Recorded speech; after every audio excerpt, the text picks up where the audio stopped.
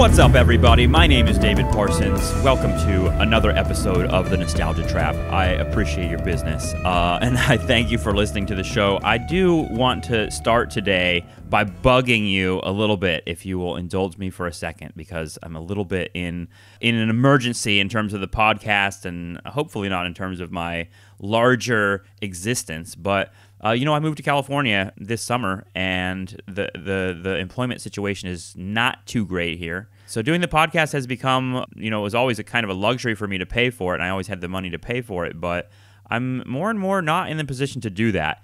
I need donations to my Patreon. That's the only way I can imagine keeping the podcast going. So if you enjoy these conversations and you think that they're worth it, and if I can toot the podcast horn a little bit, I've been doing interviews with radical academics, writers, and other such folks for a few years now. I feel like there are not a lot of outlets for these kinds of conversations, particularly with Marxist academics who are talking about their path to radical left politics and how that history, that personal history, fits into the larger history of the U.S. and the place we're in now.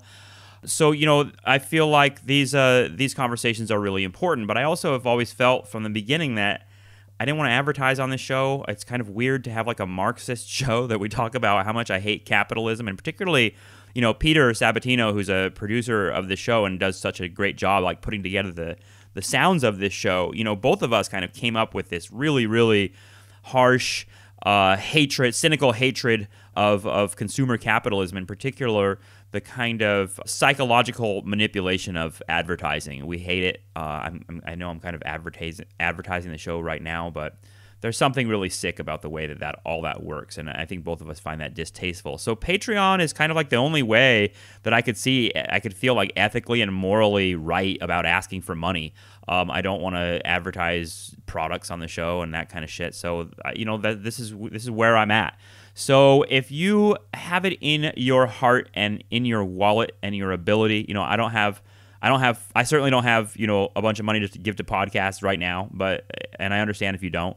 But if you do listen to the show and you do find it valuable, now is the time to pitch in to help it, because it is becoming really hard for me to keep doing this and travel around and talk to professors and put this show up without a lot of support. So that is at patreon.com/nostalgiatrap. If you go to that website, patreon.com/nostalgiatrap, you can Google it or you can put in that address.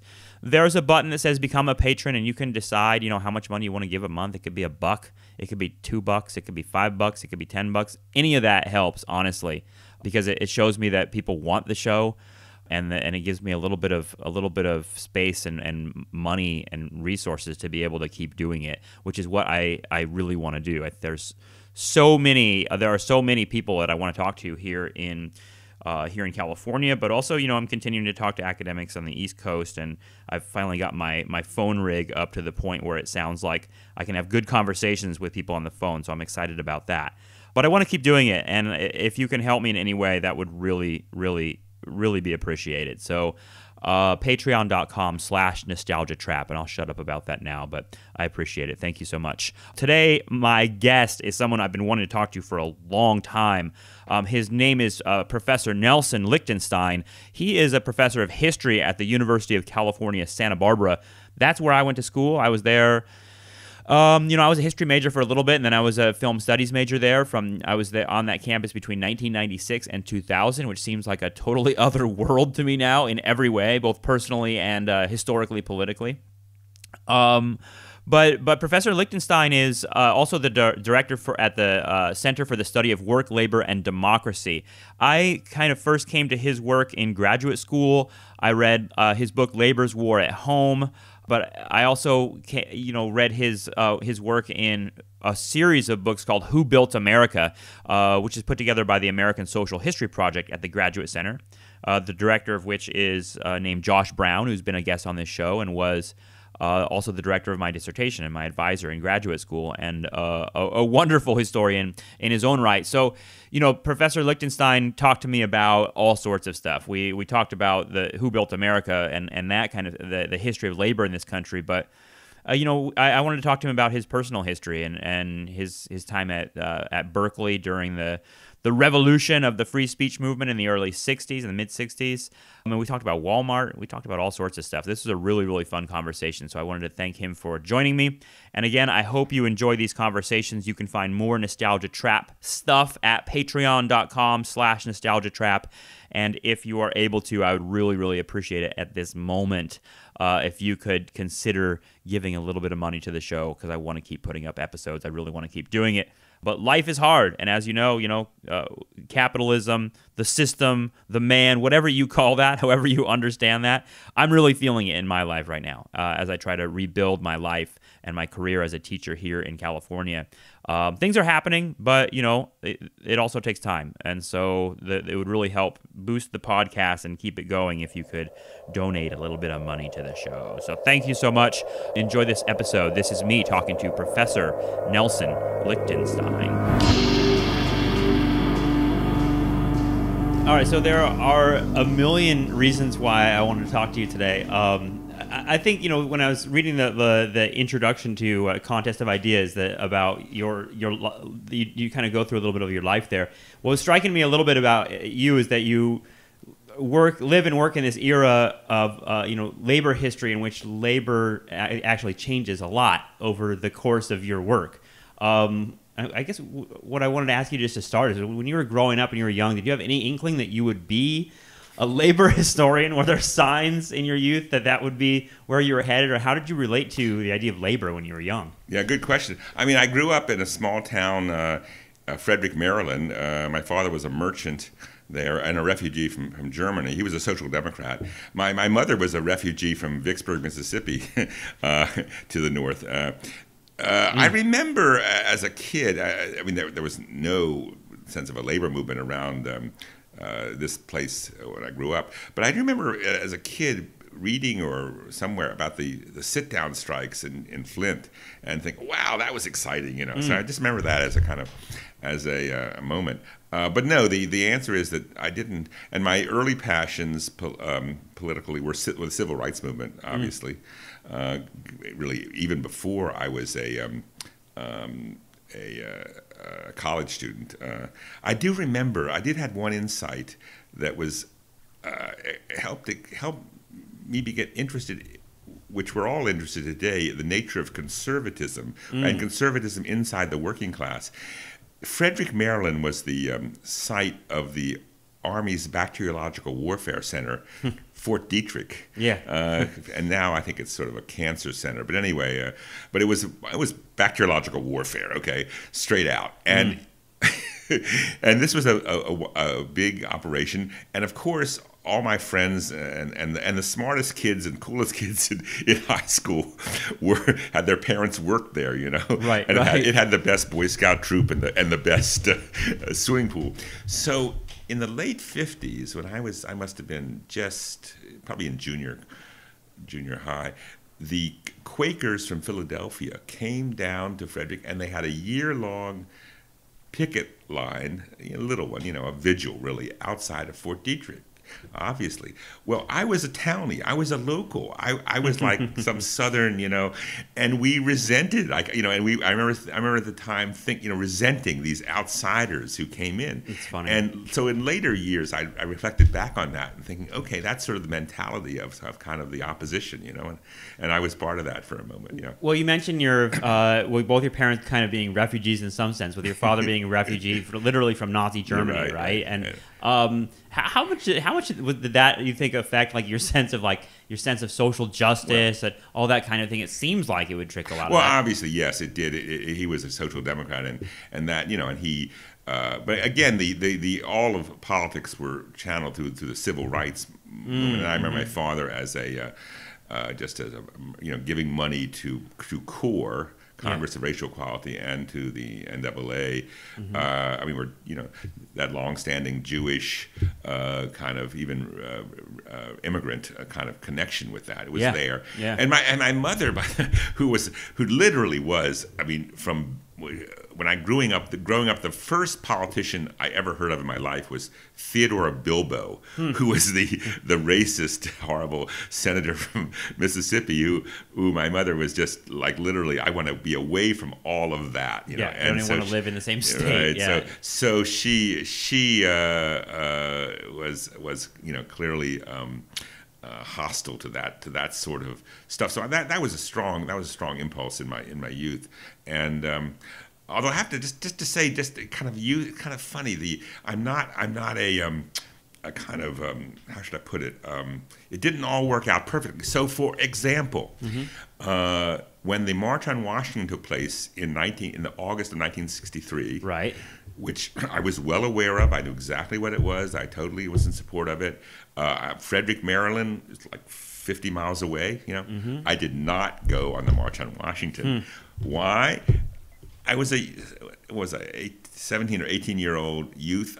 Let's drive to the West Coast. And I mean, this was sort of like an exciting, kind of youthful thing. So there were kind of these impulses. I was not like a dedicated, red diaper baby. I wasn't a red diaper baby. I wasn't, in that kind of almost Bolshevik sense. I wasn't, So I mean, I've always regretted my entire life. But in a way, it sort of indicates the happenstance of political commitments. That it makes sense to me too. I mean, what would have been going on the West Coast that would have drawn you there in 1963? It was just exciting to. Well, it was just exciting to let's be on my own for the first time, get away, kind of take off with a kind of buddy, and go to the that sort of thing. I mean, later on, of course, when Berkeley, things happened at Berkeley, and I went to that's what I was thinking about, because but the free speech movement is what, 1964, right? Yeah. And so, is it really the free speech movement that would have caught your attention at Berkeley? It definitely did. Oh, it definitely did. went to Dartmouth College.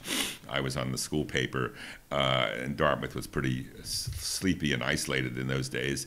And I remember very much. Oh yes, the Berkeley free speech movement was very exciting to me. Reading about it, and I thought actually, but I chose to go to Berkeley. I mean, obviously the free speech movement was a big plus, but also at that time, the Berkeley history faculty had a number of excellent historians, world famous historians on questions of race. Kenneth Stamp, Winthrop Jordan. George Stocking, who did a lot of work on theories of race. There's many people there. I think anyway. So that was a big plus to come to Berkeley. So that was what also drew me there. And did you apply to go to graduate school at Berkeley? Yeah, graduate school at Berkeley. Yeah. Okay, so when did you arrive there? I arrived there in the fall of 1966. 1966. Wow. So that's like, I've watched this documentary Berkeley in the 60s. Yes, so many times. It's pretty good. Yeah. Yeah, I've watched it. I mean, I show it to my students all the time, so I feel like it's weird because on the one sense I feel like I have a really great sense of what it was like there, but I also, it's all from that movie. There's certainly other things that went on. When you were a graduate student at Berkeley in '66, already pursuing history. Yes, I was in the history department. Did you have a sense of like that you were going to be part of this kind of revolutionary thing that was going on in Berkeley, or were you? I wanted to be. Yeah, I definitely wanted to be part of it. How to do it exactly was another question. But I definitely wanted to be. That's one of the reasons I went there. I wanted to be part of that movement, that what was going on, and very strongly. Now it took me a couple of years to sort of figure out exactly, how I would, my posture, and I mean, I basically. What do you mean by your posture? Well, my which particular political orientation that I would take, and I do think it was very, exciting. You come onto campus, go through Slather Gate.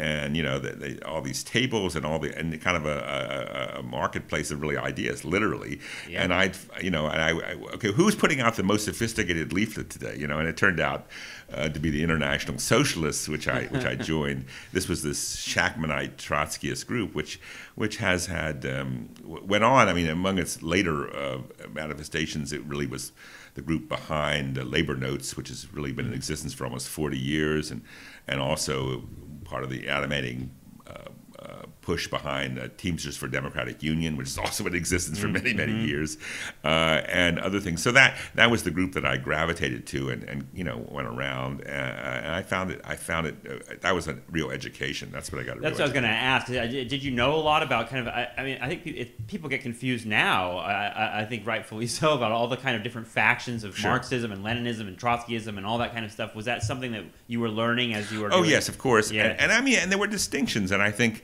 for example, the Russian question, Yes. did in fact open itself up to understanding a lot about the way the world works, the politics, the way bureaucracies work, the way the Russian question was not just an antiquarian issue. I mean, what it meant was, what is the nature of that regime? And Yes. you had to come to a position. And you could slice and dice it pretty.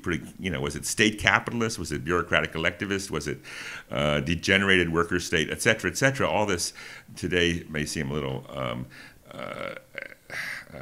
beside the point, but I think people are still arguing this no, stuff. I think it gave it insight. What is the nature of our regime? Neoliberal, Sure. You've whatever. heard this term tanky, though. Have you heard this term tanky? Like tankies are like leftists that are still very defensive about the Soviet Union. No, I've never. No, I didn't know they existed. Yes, and they will defend the regime till Really? the end. Really? And they're hated by other leftists. And, No, that I don't know. That yeah, I probably don't know. You don't want to go into these little Twitter circles online. But I mean, those tensions are still around. The Berkeley experience was great, and I've had my own grad students and generations of grad students, and I when I hear that my grad students, we have a Marxist study group, or sorry, I couldn't do that reading, we were off at a demonstration, I think, okay, that's where I really learn stuff. That's what I more than this learning in an abstract way, a commitment plus learning. That's what you want, and that solidifies your worldview for decades. And I mean, I would say that my political perspective over time has moved from a kind of what would I say? A kind of more I was never a kind of never thought revolution was around the corner or something, but I mean, but I have moved to a kind of, okay, I am a social democrat. All right, I am. All right, and no apologies. I'm a social democrat. Right. And that's it. I don't say that with a kind of nasty, you're just a social democrat. No, I'm a social democrat. That's what I am. Yeah, I'm just a social democrat. Yeah, right. I don't say that. Self-demeaning. I don't say that. I am, and so that's taken a few decades to say. And well, that seems like it was tied up with your work too, yeah, right? Sure. I mean, right. Is this something that's happening at Berkeley, where how are you thinking of? Well, the relationship between your academic work and what's going on around you? Well, right, as I've written other places, but so what at that moment in '69 and '70, when I was engaged in my political group, and we did all sorts of things, anti-war demonstrations, and we were involved in student strikes, against the war in Vietnam and such. But one of the things that all the New Left, the entire New Left, this from your work, the turn to the working class, right, in basically '69 and '70, and I remember. We were having debates within our group. What should we do? Okay, one group said, okay, let's go to Detroit, Chicago, Cleveland, and industrialize, right. Okay, and then others would say, well, no, we should become school teachers in Los Angeles, and this is sort of or service sector, hospitals and things, and that turned out, that's where the new working class is. And so we had that debate.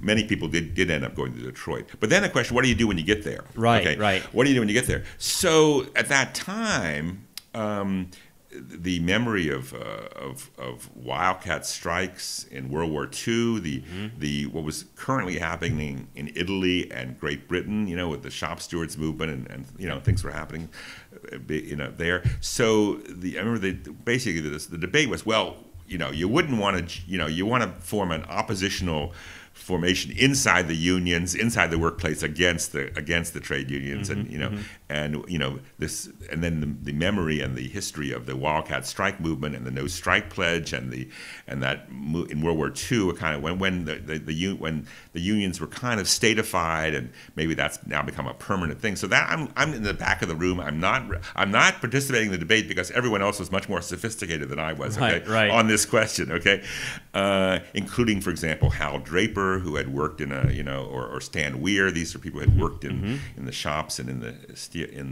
during the war. But I think I should write it. I'll write about that. I'll investigate the history of what was going on in World War II. So that was where my dissertation and first book came from, Labor's War at Home, which was about the CIO. The CIO, and it has two aspects to it. One aspect is the relationship of the leadership and the institution to the state, and period of war, and the other is the sort of social history of the revolt from below, of the Wildcat strikes, which I celebrated and privileged in that first book.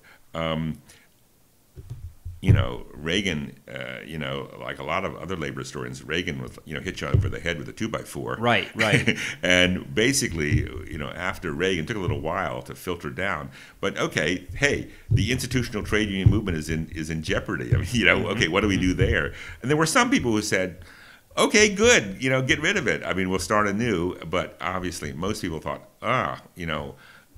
we have to rethink, the nature of these unions. There was an assumption. I would say this and I interviewed Clark Kerr, for example, once, not on of the free speech movement. No, I went very specifically. By the time I interviewed him in the early '80s, I didn't ask him about the free speech movement. I asked him about his life as an industrial relations person. That's right. Scholar. That's right. Which is really that was his academic world. And in the movie, just to go back to my knowledge from the movie, they show a clip of him speaking, and he talks about kind of like the knowledge industry and that being the future of industrial relations in America. Yeah. So someone like Kerr. And actually, subsequent to that, I've done work on him, and I've had other people I know. Clark Kerr, who of course was the great bête noire of this free speech movement, and properly so, and rightly so. He was demagogic and horrible about it. But on the other hand, he was being attacked by Ronald Reagan and the FBI, and his conception of a modern society, which was that the unions play a functional role in modern capitalism. They aren't revolutionary, they aren't a challenge, but they're functional to it, and therefore it's appropriate for the university and the big corporations and the unions to have this sort of corporatist compact. Sounds like Gompers. Well, yeah. Well, a lot of the right wasn't going to buy that, right. And increasingly they weren't going to buy that. So therefore, Kerr was being investigated by the FBI, etc. And 30 years later, by the 90s, when the university's under attack for fiscal reasons, Mario Savio, the leader of the free speech movement, and Clark Kerr are metaphorically on the same side of the barricades. Which is so poetic and so great, because it's like, it's very easy to think of Clark Kerr, especially thinking just the free speech movement, as a fascist villain in the eyes of all the students who are. I should say that this is funny. The story's a little more complicated than that. So it's very funny. So in the midst of the fiscal crisis here in 2009. All throughout California, everywhere. One of my very, very best students and great student, she's now a professor, Elizabeth Shermer, who wrote a very good book on the rise of the right in Phoenix. She was the valedictorian for the grad students, and we sat in my basement and trying to figure out what posture should we take in terms of her, writing about Clark Kerr, right. And we sort of did it. Okay, we aren't going to give this guy a complete pass, right, of course. but so and she devoted part of her speech to Clark Kerr and what he would have done, at this moment. So it was a lot of fun. That's great. Hi. Hello. This is introduce yourself. I'm David. How are you? David, yeah, he's Nice to meet you. Yeah, and we're going to see some more David. He's going to come. He just moved to Ventura, so we're going to see some more of him. So you edit that out. So yeah, just to go back to I'm thinking about you at Berkeley and doing labor stuff, and thinking about writing about World War II and the state's relation to labor in World War II. It makes me think of the Vietnam War going on at the same time. Was that something that was in your mind as you were writing, and did you anticipate that? I mean, what was labor's place in the Vietnam War? Well, obviously, and the fact that the AFL-CIO was the staunch supporters of the Vietnam War. That's right. And they remained. They were like some of the last elements of the body politic to finally switch on Vietnam. The George Meany, the anti-communism. That's right. That went on for a long time, and of course we followed very closely the opposition movements within the labor movement, especially the UAW, we were tried to support that and boost that. I remember that very, very well. So we were so I got into labor. I remember the incident, the moment. I mean, this is sort of the moment on September 14th, 1970. The first strike by the auto workers against General Motors in 25 years was set to begin, and it did begin. So we went down to the giant then Fremont plant of General Motors. Today, Elon Musk has it or something. Yeah, right. But anyway, we went down there, and the strike was supposed to begin at midnight, but we got down there about 9:30 or 10, and we had our hand-printed signs, which were much better than the UAW's official plans. I remember the official signs. This just shows. I thought this captured the bureaucratization, not just of the institution, but of their mind. Of their ideas. So the UAW sign said, "We demand equity." I didn't know what that meant. Whereas we students had, GM, mark of exploitation. Yeah, anyway, right. in this moment, and I think I was probably at that very moment just formulating my dissertation proposal. The workers somehow got wind that there were all these Berkeley radicals hanging out outside the plant, and they came pouring out of the plant. I mean, and the point was they wanted to begin the strike themselves. Yeah. An hour and a half or 2 hours before the official strike. Right. Pouring out of the plant, they took our signs and held them up, and I think they even destroyed a little entrance kiosk, or broke the window in it. And then there was a kind of a rally. And so the next day in the papers, the day after in the papers, Paul Schrade, who was one of the most left-wing UAW officials around. I mean, I later got to know him. I know that for a fact. He was a staunch supporter of Cesar Chavez, an anti-war activist, etc. Paul Schrade, California, very famous figure in California, liberal labor. He comes out with a headline, Berkeley students, disrupt, wow, and said, and they are and that just said to me, okay, there's something going on here, kind of institutionally that is created this conservatism in the union movement. Yeah, and it's kind of like the workers seem like they're up for grabs in some yes, respects. Yeah, and I think yes, and I mean this moment, right? I think that's a good point. That clearly, I mean, all the last several decades of history in which at least the part of the white working class has moved to the right. This moment, we thought that the working class could renew its radical, potential, and absolutely, and as a consequence, we're reading E.P. Thompson, and later we're reading Dave Montgomery, and we're reading. Gutman, and they're writing about the 19th century or something. But we're looking for that in the 20th century. There's no doubt that that's the impulse, of course, behind all of this. Yeah. I was going to ask you about that because I don't know if you've heard of this book by Penny Lewis called Hard Hats, Hippies, and Hawks. It's about kind of the Vietnam War and how the Vietnam War was kind of used as a lever to kind of move the working class during that era. And she kind of counters the idea that the working class was this kind of like monolith of pro-war sentiment. That in fact the working class was so deeply connected to the Vietnam War because it was their children that were going there, and that there was a lot more complicated than the idea that Nixon was trying to push that all the hard hats are conservative. No, unquestionably, there's a kind of divisions within it.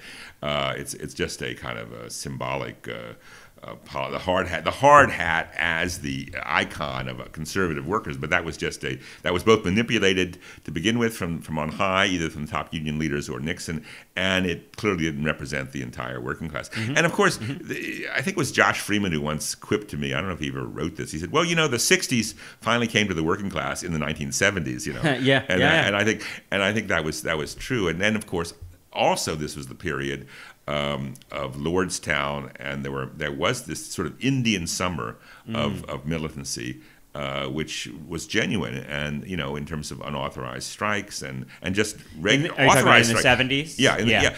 Up to the recession, and just through the recession, this was a Indian summer of labor militancy, both official and unofficial. I mean, this was if you look at the graphs, this is many strikes in this period up to the middle of the 1970s, and even later on. And there have been some recent books. Lane Wyndham has written a new book on that militancy in the 1970s. Yeah. Okay, so all of this is the environment within which I'm writing labor history. Yeah, right. Did you anticipate the coming of deindustrialization be changing the way that people work in America? Is that something that I feel like was noticed maybe in the 70s and 80s? No, well, early on we could see this. I mean, for example, I remember when Nixon imposed his wage price controls and the so-called NEP, New Economic Policy, in August 15th, 1971. We knew this was all about the challenge from Japan and Germany, right? And so, but we thought that the potential of, I mean, we were hopeful. We have to be hopeful, of course, that we could turn these global trends, these issues of trade to our own advantage, and would be a argument in favor of more state collective management of trade and things of that sort. Right. So we thought that was possible, and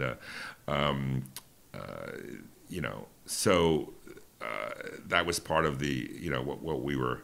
I'm trying to think what we thought about. Although I have to say, I guess. Well, one thing I'm thinking about is like factory work. I mean, I was reading some of your work before I got here today, and you mentioned, I think from 2013, the piece that I was reading of yours that basically said, we have this idea that factory work kind of went away, but in fact there are more people working in factories in the world now than ever before, and then so we are living in an environment where that type of labor is still very much done. Oh, right. In China and Central America, you have millions of people on assembly, really working as blue collar assembly. Yeah, that's right there. It isn't, and it's not right here in the U.S., but it's still a kind of connected system. That's why in recent years I've become very interested in supply chains. Right. And I've written about supply chains because that's a way of it's a really an institutional, legal, financial connection between the workplace, the shop, which may be in China now, but still it's one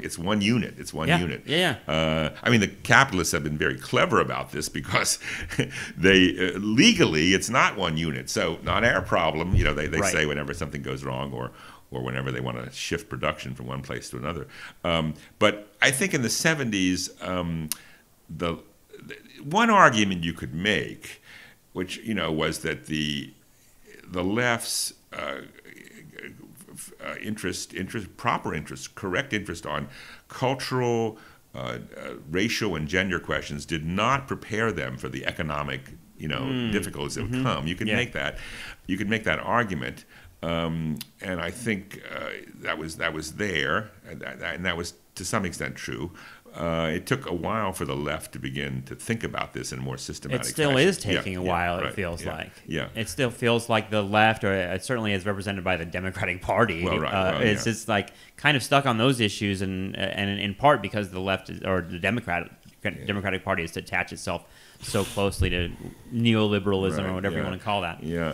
I mean, there were always opposition currents. My current project is a history of the Clinton administration, and I am interested in some of these people. At the time I was quite contemptuous of, because I viewed them as sort of milquetoast liberals, people like Robert Reich or Ira Magaziner or Bluestone, but there was an effort to generate a kind of intellectual and a policy opposition to Reaganism. There was an effort to do that, and Bill Clinton was very much part of that. It's quite easy to attack him, and properly so, for all sorts of misdeeds and really capitulation ultimately to the neoconservatives. But he was very much part of this effort to find an opposition to Reaganism. You know? Well, I always feel, I mean, in my head, whenever I think of Bill Clinton and his whole turn that the Democratic Party took in the 90s, it feels like I always think of him like Clinton being like, we got to win. We got to win, and the way to win is kind of like to try to maybe take some ideas from the right and dress them up and make them sound progressive and make them sound like. I think that's partly true. I think the other thing about Clinton is that, and this is a lot of politicians, the labor movement has always been, maybe stolid, and maybe not, but it's been there. It's sort of an anchor that would anchor liberalism, and when you don't have that, then a kind of opportunism just creeps in. So Clinton from Arkansas, so he, and Hillary, they were liberals. They were civil rights people, that's for sure, and very good. And they wanted to do all sorts of stuff, but there was no labor movement in Arkansas by the 70s. There had been one earlier. And so it means that what he's trying to do, for example, to improve education and stuff, how do you do this without a labor movement, without the troops, and even without a tax base? And so I think it engenders a kind of opportunism that's there, and then that manifests itself. I think today, among liberalism in general, I mean, just to say the biggest division within kind of liberalism is substantial numbers of liberals are hostile to teacher unionism in this country, and that's sort of a division within the left, which has manifested itself. Why is that particularly? Why is that teachers that have? I mean, I know there's been like decades of propaganda about teachers. Right. Well, partly the right has made that, but the other thing is that for the last couple of decades, all cities in this country, are in economic austerity. Okay, all of them.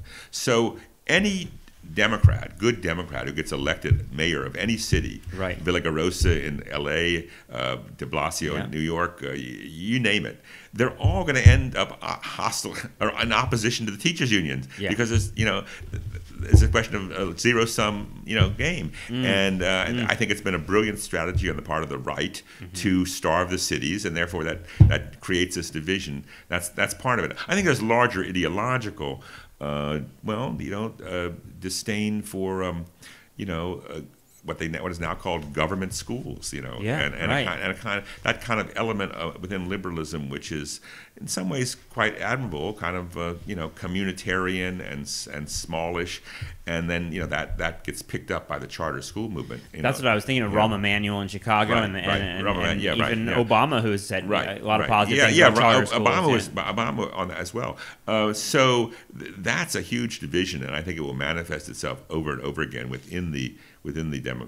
among liberalism within the Democratic Party. And kind of amazing to see public education almost like written out of as a core tenet of the Democratic Party. I mean, you're seeing it with.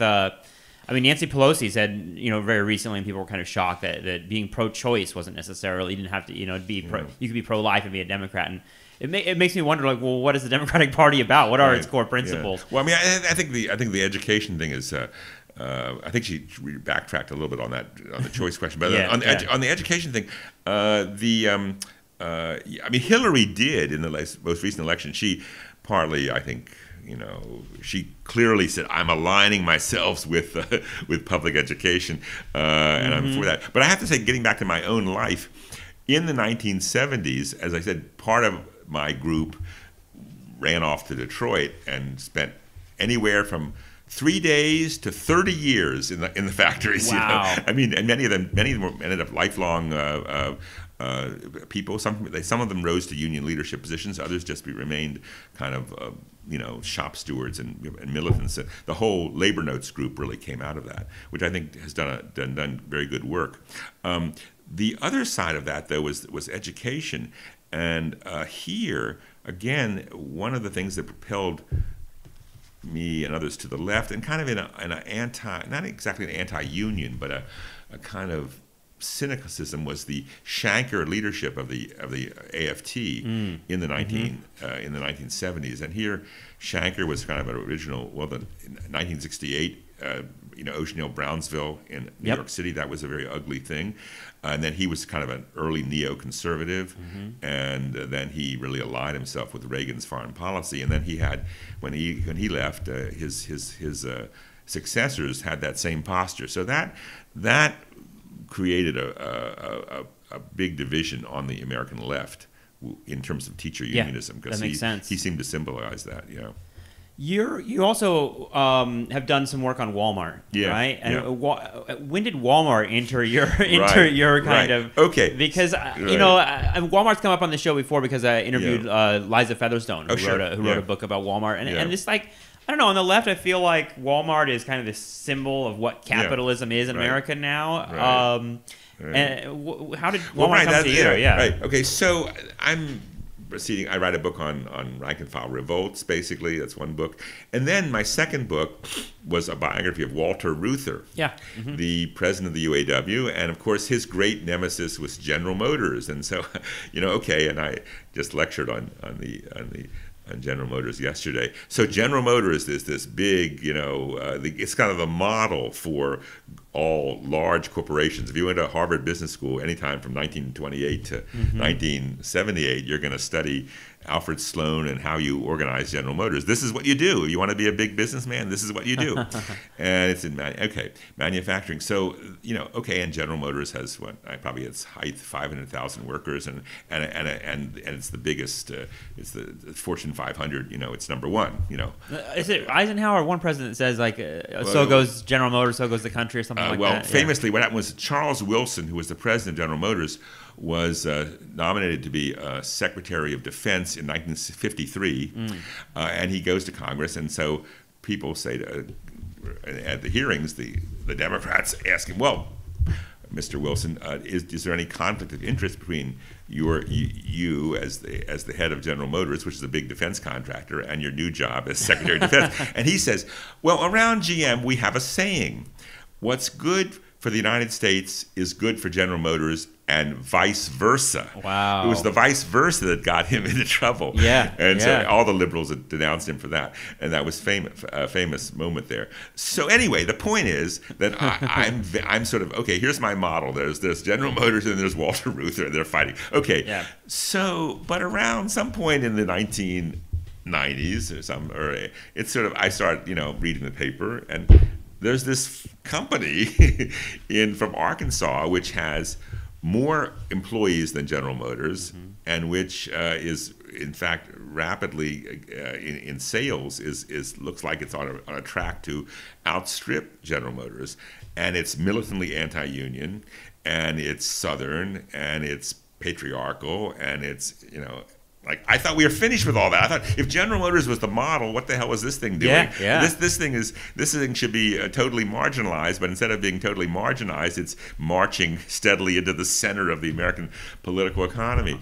So in the 90s, I started thinking about it. And I remember I was one of the writers of the textbook Who Built America, which was sort of inspired by Herbert Gutman and many youngish then labor historians were on its were writers. We were all writers. I remember, I think it was probably the second edition or something, I threw in a couple or three paragraphs on Walmart. I said, something's going on here, And so then in 2003, there is a very, very large strike in Southern California. I just moved to the University of California, Santa Barbara. I remember this strike at the grocery stores. Yeah, grocery stores. And I'd been at the University of Virginia for a decade, and I'd moved to here.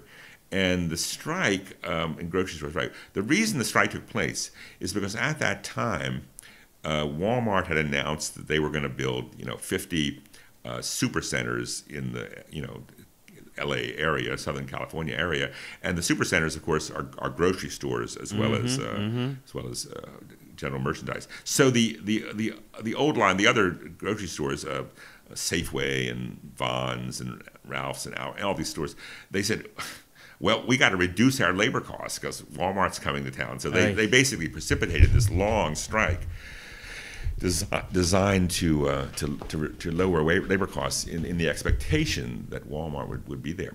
So in the midst of this,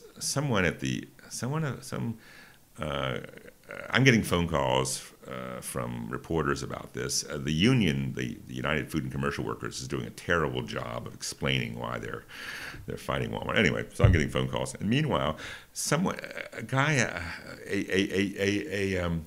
Dick Hebdige, who maybe you've heard of, he was one of the Manchester School of Cultural.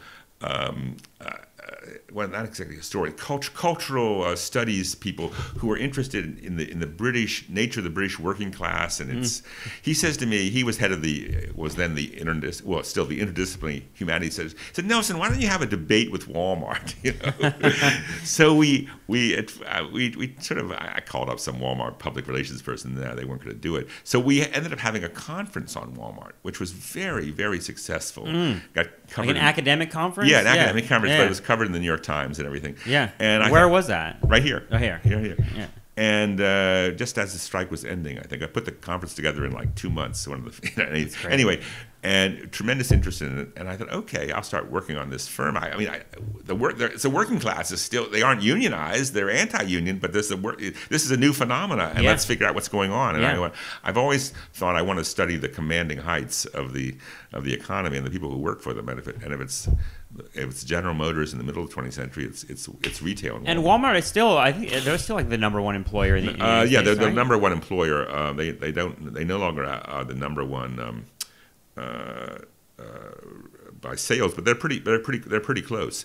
And so I got into that. I did a collected volume, and then I wrote a book on it. I ended up down there in Arkansas.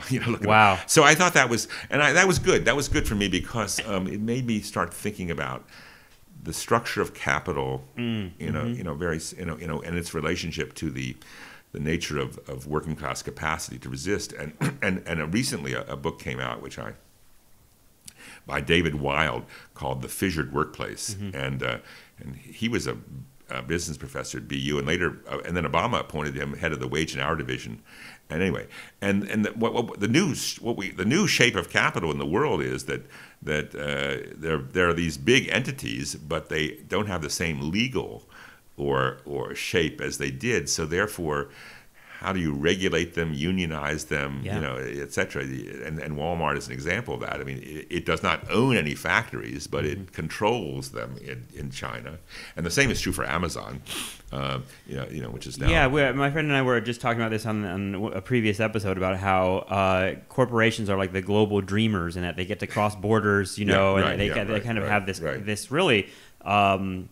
I don't know, kind of amorphous shape to them that they can go anywhere and do anything. There's this sense that they're all powerful and that there's no borders when it comes to corporate. Whereas for people, it's a lot more restricted. Right. Well, yes, mobility of capital, but not mobility of workers. That's a perfect recipe for the triumph of capital and the immiseration of the working class. Really the new barbarism. I mean, if workers are stuck and the capital can move, I mean, this is just a recipe for disaster from the point of view of those who work for a living. They're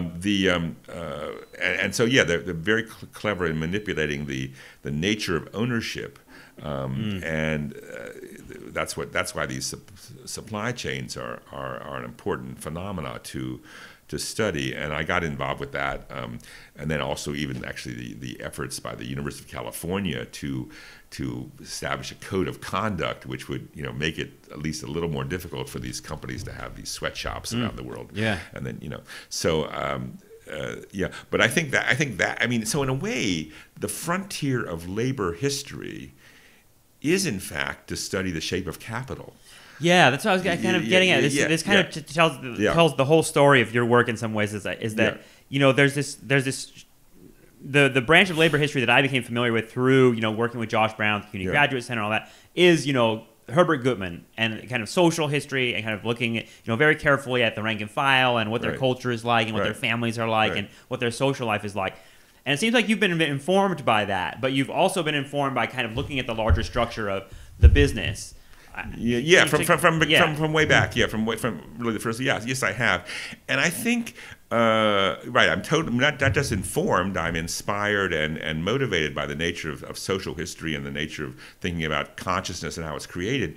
But if you have capital that's mobile, you can sort of like dropping a neutron bomb on the on those worlds. I mean, Jefferson Cowie showed that in that book Capital Moves, where you have he showed the development of consciousness in various towns, in the U.S. But then when the RCA chooses to move, then this leaves these people high and dry. And well, I mean, I was politicized. I mean, I've told this story before on this program, but a bit politicized really by like an economics teacher now in high school. Now I know what he was doing, but he showed us Roger and Me, Yeah, right. And I mean now being right. older and looking at Michael Moore and everything, I kind of like have lots of different ideas about what he represents. Right. But the reality is, at 16 years old, I had never thought about the idea that a company could like take over a whole town like Flint, Michigan, and then and have the whole town kind of strap all its kind of culture and economics and everything. Social relations are defined by this company, and then the company leaving, and what a massive like neutron bomb that is, like you just talked about. Yeah. That's a really kind of hard thing to think about as like if you're thinking about being like a Marxist or a leftist, kind of how dependent the social structure is and people's livelihoods are to these structures of capital that we recognize as malignant. Right, absolutely, and that's sort of the what we have to figure out a way to deal with, and to what points of leverage would the left or historians thinking about what alternatives were possible at various moments. And so that becomes important. I mean, for example, just to be specific. Contemporarily specific, for years, I mean, my basic posture would have been, okay, how can a left in the union movement make collective bargaining more successful, and they could win. But in the more recent decades, collective bargaining, it works in some places, but basically with capital mobility, it doesn't work at all. It doesn't work. So I think the fight for the $15 an hour movement has some problems. It doesn't create institutional unions, but it was a brilliant insight to say, okay, you have to approach this thing by industry. Across the board. You can't fast food workers. You can't think you're going to get a contract at any individual McDonald's. It's not going to work. And the same was true, by the way, for Walmart as well. The unions tried for years to organize a few stores, and even if they'd succeeded, they would have not succeeded because they would have had no impact. So thinking about new forms of organization, and I think thinking about ways, how do you actually limit the mobility of capital? And that's a big task, but that is the task that I think the labor movement has to focus on capital rather than the working class trying to win these concessions. And as an academic, thinking about this academically, you're aware that the new generation of a new generation. I mean, every historians have not neglected capital. The new so-called new historians of capitalism think, oh well, no, it's not. So that's no new. But nevertheless, I support. I'm delighted that there are all these historians who are studying various aspects of how capitalism works, from finance to sales. So my grad students, I'm happy to say that, especially when I got out here to California, I was able to attract some grad students who were, they knew what I'd done in labor history. They were on the left. They were radicals. They'd come out of movements, and they came here and had a couple or three generations in the last 15 or 18 years. But I find, maybe some people will denounce me for this, but I find that they all want to come out and work on the IWW, and I say, well, let's think about that. And then over time, as they end up writing more about capital. So I had one student I know who I hope he finishes, is writing a history of General Electric, which I think is very, very important. And why did General Electric move into finance in the 1980s and 90s? Or other students have studied. One was a former union organizer, and he ended up writing about government regulation of various of the steel industry and things like that. So I mean, I think there's a logic and a reason to why this is now. It's not just a fad, It's not just I think to study the new historians of capitalism. Yeah, no, and I think that there will be people obviously writing about Silicon Valley, right? Because it seems like that's it's weird because Silicon Valley has this kind of strange cultural place for us now, where we kind of look to them as the innovators who bring us these toys, right? That everybody loves, but. No, I know. At the same time, they're Uberizing the world, right? Sure, yeah. I by the way, on Uber, there was a very good report that came out. So Uber now becomes the sort of icon for the gig economy, but not to defend Uber in any way, but Uber is a product of a pre-existing or a Walmart economy. That is what Walmart and the other service sector firms did, on the food, et cetera, as well, food processing, retail, et cetera. What they did is they deconstructed the regular 40-hour week. They destroyed that, really. And 32 or 34 hours and plus shorter, longer. They destroyed that willy-nilly, and also lowered wages and the minimum wage declined. So that meant that you had 20, 30 million people in this country whose income is quite episodic. Yeah. Even when they have a full-time job. Yep.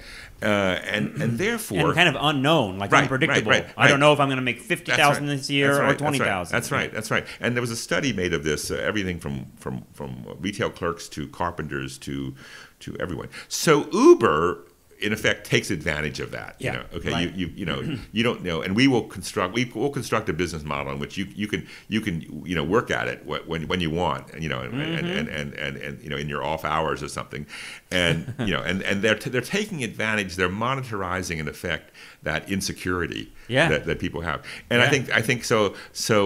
But it's pretty crushing. I think. Yeah. So I think the economic reality for the working class in America right now is pretty bad. I mean, and so typical indexes don't work anymore. Whether unemployment is 4.2% or something, it doesn't mean anything anymore. I mean, in this sense, Trump is right. It's underemployment, or even, and then of course, the wage levels are not responding to the low levels of unemployment. Well, Trump, it seems, is capitalizing on on a lot of confusion about kind of those traditional metrics breaking down, and he capitalizes on people not knowing things and all that. There was there was an article, an op-ed in the New York Times, I think yesterday. I don't know if you saw it. That was about how the Democrats need Wall Street. I don't know if you saw this. I didn't. It's by a Bill Clinton advisor, actually. I did not read that. Actually, I did not. Actually, I will read it, but I remember seeing the headline and not actually reading it. Anyway, I should look at that. Well, I mean, of course, one of the things that has happened is that, this is here. I don't want to put too. I don't want to sound what's the term? Almost neoconservative on this, but for example, I'm writing about the Clinton era and Robert Rubin. Robert Rubin, is actually in many ways a very attractive figure. He's a liberal, a social liberal. He's a strongly in favor of women's rights and civil rights. He is a sophisticated guy. He's not crude in any way. Philanthropist for many of the good things you'd like in the world. He even has a kind of cynical, almost a sort of attitude toward making tons of money, but so he fit in nicely. But his project was, of course, a very orthodox and neoliberal project, which was successful in the Clinton era. But he was not a caricature of a capitalist with a top hat. And so that kind of Wall Street world, which gives money for the to liberal things, the cultural side of liberalism. I think it's there, and I'm glad there are people like that, but then their influence is pernicious. Yeah. So I always think, typically you say, I'm a social liberal and a fiscal conservative. Well, I'd almost like to have. I'm a social conservative and a fiscal. Right. I'd rather have and that. Wildly, almost that. Yeah. No, I think that's come up on this show before. It's kind of like that idea. One last thing about Walmart, because I think about I don't know. Walmart almost depends on a strong. I think you wrote something that intrigued me. The idea that the working classes, the people that work at Walmart, are exploited by Walmart, but they identify strongly with it. Yeah. They have a loyalty to it. Is that how do you Yeah. reconcile that? Well, partly it was that one of the sort of fortuitous brilliance of Sam Walton was he ended up in Northwest Arkansas, which was a place that was sort of the civil rights movement bypassed it. There were no African Americans. The New Deal bypassed it. It was very subsistence farming, and the feminism had nothing to do. So he sort of had all the technological and tools of a modern corporation with all the social values of before the New Deal, and he took advantage of that, a kind of paternalism, and worked.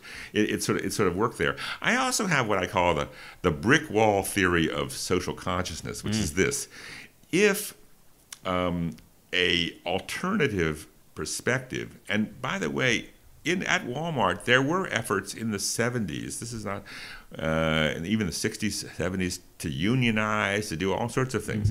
But if those efforts are blocked, and they just seem to be blocked, well, over not so long a bit of time, people will change their minds. Well, I guess we can't do this. Right. So that's, you can't, I'm not going to remain a frustrated unionist for 40 years. Are there anyone trying to unionize at Walmart anymore? Well, let me get to that in a second. Let me get to that in a second. So therefore, I will identify with Sam Walton. Sure. I mean, and if you look at the anti-union industry, that's the way they operate, their MO. That is, they say, look, this is impossible for you to get. Therefore, become join us in effect. Right. And I mean, I call it, people don't want to. You have to be a grad student, a marginal grad student, to keep pushing an idea that isn't winning. For years. So efforts to there had been. The United Food and Commercial Workers did make a big push to unionize some stores in the late 90s and early, and they were blocked. Walmart had all the techniques of the anti-union legal industry at its side, and they were just able to crush it. Legal, illegal didn't make any difference because once a certain amount of time had passed, it was over. Famously in Canada, where in Quebec, which had then a very liberal labor law, one store was organized, they just shut it down. So I mean, and that would have been the case in the U.S. where they had 4,000 stores. Okay. 5% get unionized. Well, shut them down. They shut down stores anyway. They even shut down. They have an internal sort of survey they take a lot of times, and when they find a store that has sort of discontent in it and such, they will shut it down. They will just shut them down. It reminds me of like public schools shutting down during the civil rights movement because they'd rather not have semesters that's true. I mean, let me say one thing about Amazon. Amazon is having an impact on the other retailers. Are they the number one retailer now? Amazon? No, they aren't. No, they aren't. But they're growing very rapidly. Yeah. But here's the thing about Amazon: the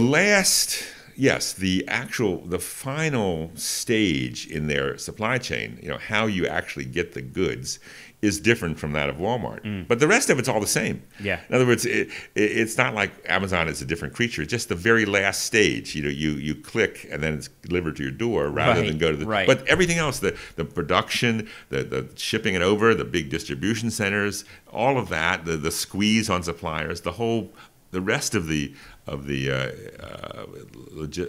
kind of organizational infrastructure is the same. And it's exploitative at every kind of stop along that chain, right? I always feel like when I order something from Amazon and it comes, virtually 5 minutes later, that there's no way you can pull that off without someone getting screwed. Many people getting screwed. Right. And the other thing about Amazon, Walmart too, is what you have is, and here's where another place for labor historians, I think, to enter into the discussion.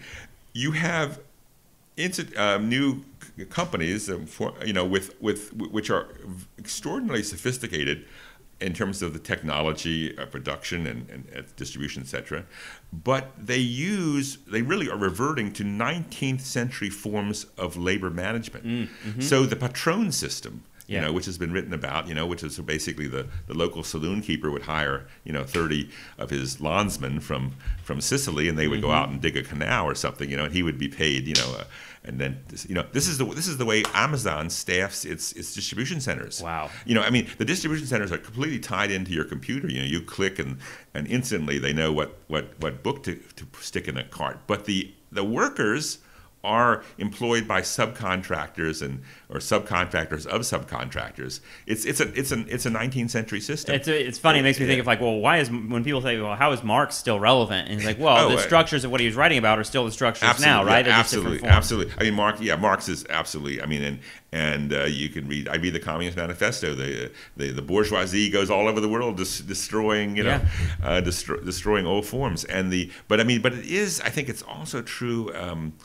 Well, again, Walmart takes this.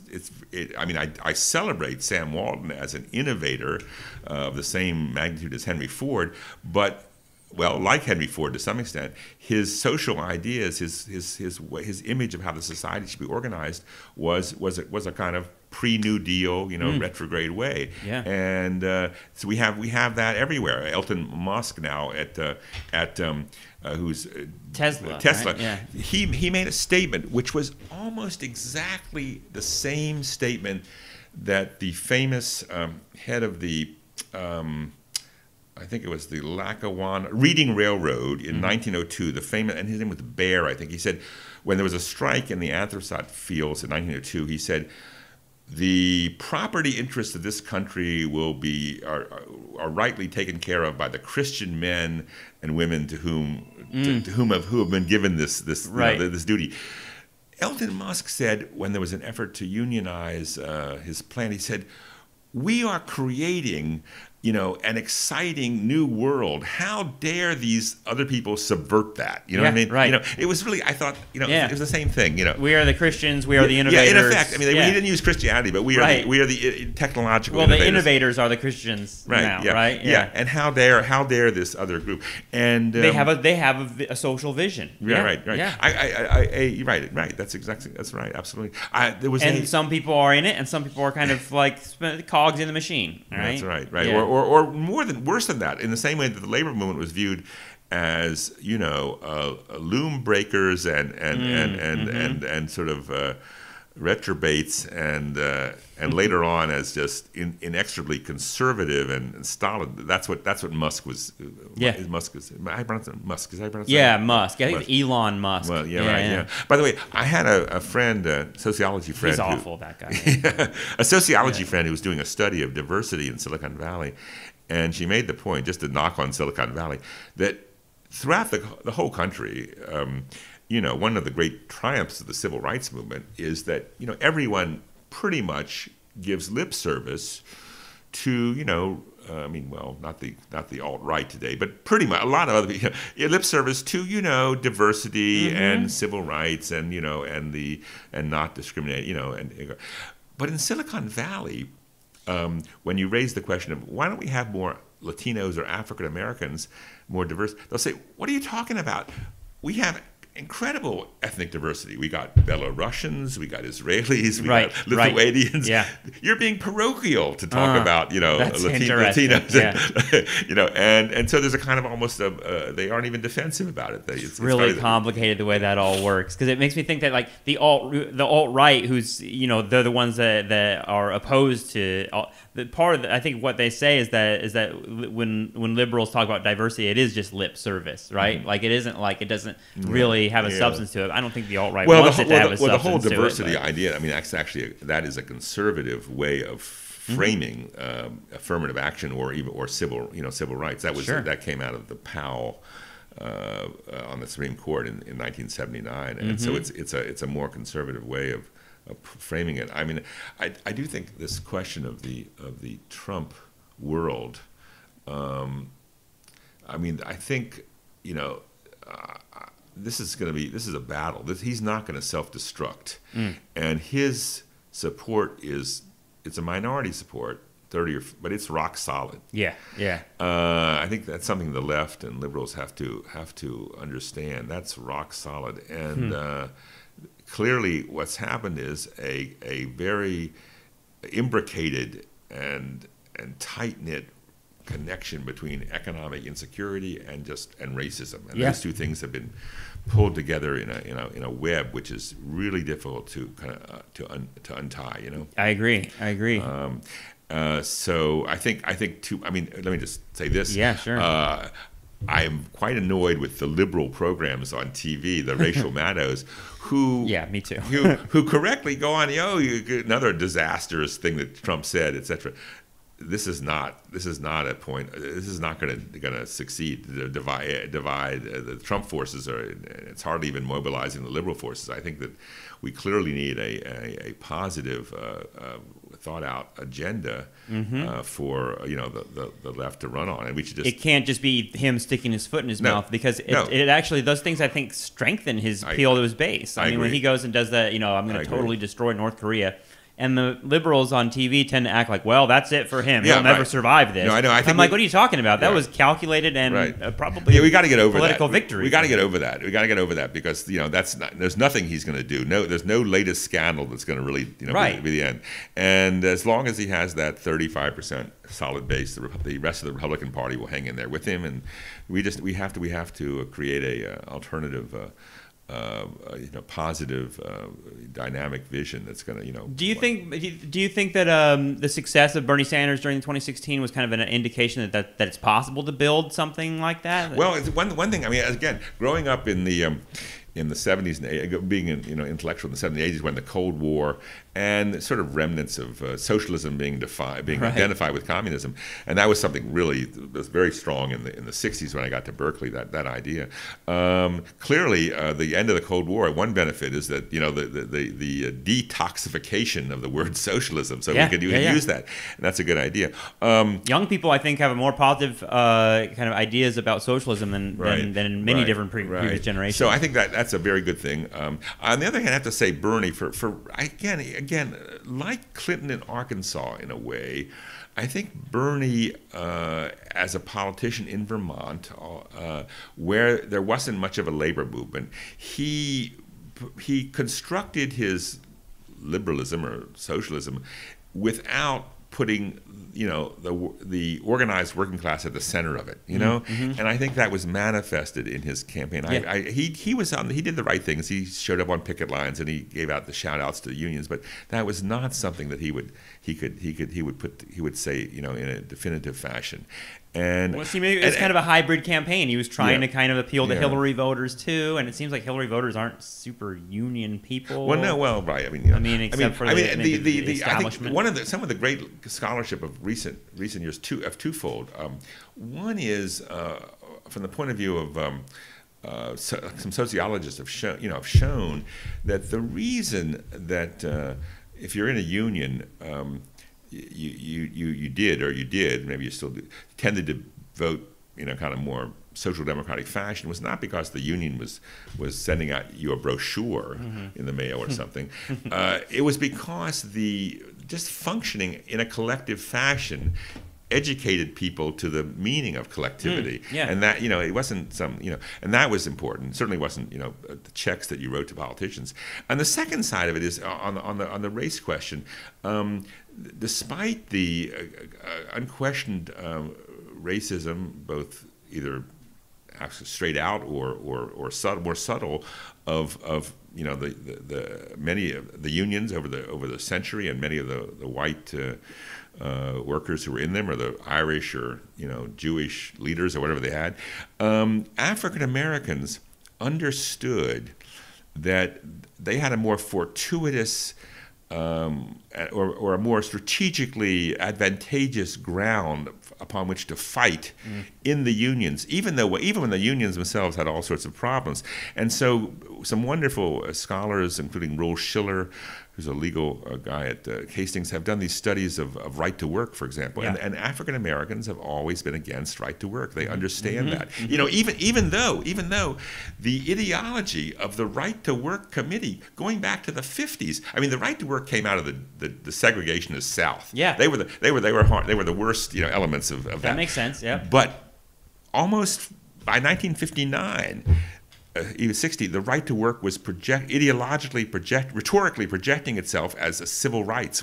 We're for civil rights for African American workers who are being oppressed by racist unions. I mean, this is, and so despite all those generations of that rhetoric, the African Americans never bought that, and Latinos either. And so the union movement is essential to the revival, not just of the working class standard of living, but of liberalism, and one of the great failures of Democrats is not to understand that their fate is linked to the unions, and they're going to keep losing, or unless you have that. And well, I mean, it's anyone who knows the history of the 20th century should know that, because it seems so obvious that the Democrats succeeded, and having this kind of like domination of national politics during the same period that they were kind of very close to labor. Yeah, I mean, even during the eras of when labor seems quite conservative, and I start writing books, basically essentially denouncing the leadership,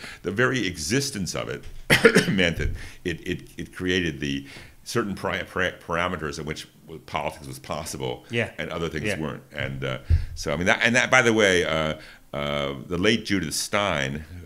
She was one of my professors at the Graduate Center. Yeah, she's terrific. Yeah, she Running Steel, Running America. Right, that was a very good. And then also her book on From Factories to Finance. She makes the point that in the 70s, despite the fact that George Meany was a very unattractive figure, certainly to lots of Democrats and the left, of course, nevertheless, his Keynesianism, and planning / Keynesianism, in fact, was what we needed, and then that being sort of cast aside by the Carters and others meant that it opened the door to capital, the freedom of capital to do whatever it wanted. Yeah. Thanks so much for joining me. I've learned so much from your ideas over the years, and so much from talking to you. Well, thank you. You're welcome. You're welcome indeed. Okay, I want to thank my guest, Nelson Lichtenstein. I had a wonderful time talking with him. I hope you enjoyed this conversation and the things that he has to say. He's got a wealth of historical knowledge, but also he's just a really, really fun guy to talk to. So I hope to bring him back on the show again and talk more deeply about some of the stuff he has to say about labor, because he's got a really great handle on the whole history and where we've been and where we've headed. So I hope you enjoyed that. Go to patreon.com/nostalgiatrap to donate to the show. If that's something that you can do, I would really be happy about that. Thanks again, and I will talk to you soon.